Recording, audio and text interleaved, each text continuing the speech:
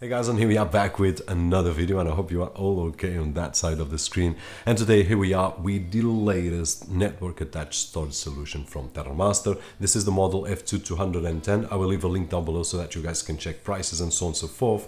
But talking about prices, they've done a great job in my opinion, of course, which was a few changes here to bring costs down. So in my opinion at this moment, having in mind what's in the market in terms of network attached storage solutions, this is one of the best machines on the $150 mark. And as you guys will have the chance to see, it has a lot of interesting features. And basically what they did to decrease the price, starting off with that, is that they used to use Intel CPUs all the time, and most of the brands, what they are doing right now is replacing Intel CPUs with ARM CPUs, because ARM CPUs are powerful enough to drive these machines, mini computers and so on and so forth, Android TV boxes as we have seen. And this one in particular is using a Realtek 1296. For those of you that follow the channel and know Android TV boxes, you know that we have tested this SoC in other machines, and it's quite a powerful SoC, capable of decoding 4K and so on and so forth. So I do believe that it was an intelligent move from Terramaster and all the brands that do this move, that they will lower the cost but keeping the performance high, which is what's right over here. Now we started talking about specifications. In terms of RAM, it has 1 GB of RAM, non-upgradable. So have this in mind if you are looking for a machine for virtualization, virtual machines, then probably not this one.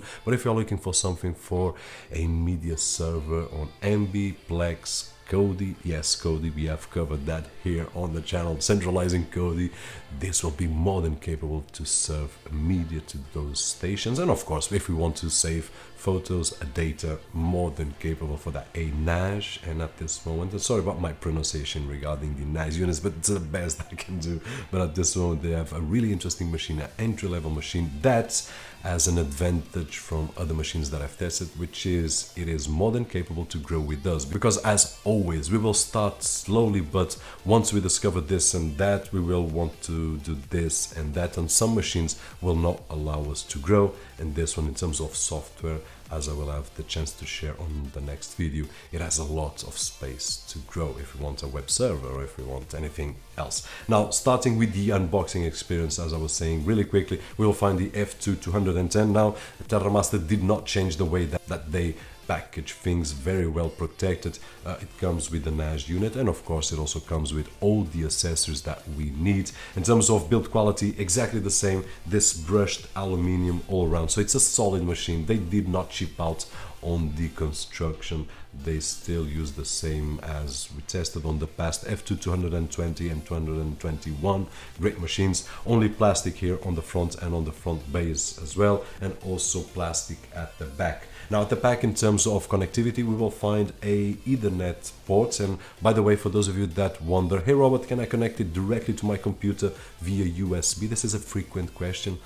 Sorry, but no, this kind of storage only works connected to the network. We connect it to the network, and then after that, any device connected to our own network will be able to access, if we give the freedom to that, because there are safety rules that we can enforce to forbid that as well. So it depends on the scenario, but this is the way that it works for those of you that are wondering. Now we also have two USB 3.0 ports, and these are used to back up from the NAS units to a USB drive, or from that USB drive to the NAS unit. I will give you an example on the next video when I show you all the details about the dashboard. Now that being said, it also has a 80mm fan at the back, which is quite silent, but I will also do the test right over here so that you guys can hear it out. And in terms of setup, for those that never worked with a device such as this one, very easy. All we need to do is to open these two front bays right over here,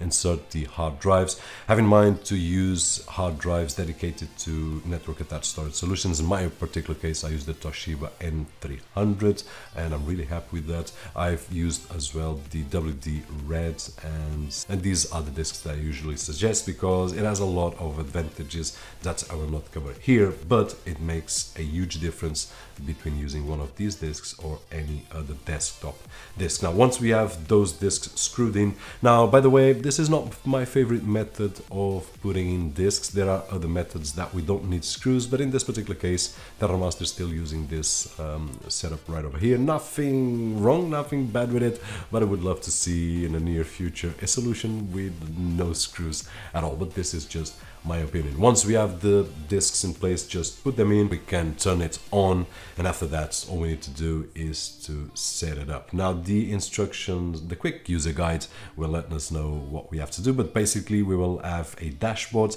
and then on that dashboard we will have a wizard which will guide us to choose our language, the settings, and so on and so forth. So very easy implementation. Anyone will be able to set up one of these machines, I don't know, in 10 minutes, I would say, maybe less. It will take a little bit more time when we are formatting the drives and so on and so forth, then setting up the unit itself. Now, before we finish up, one thing that I would like to share right over here is, in terms of dashboards, the operating system that Terramaster is using at this moment, it's called TOS 4.1.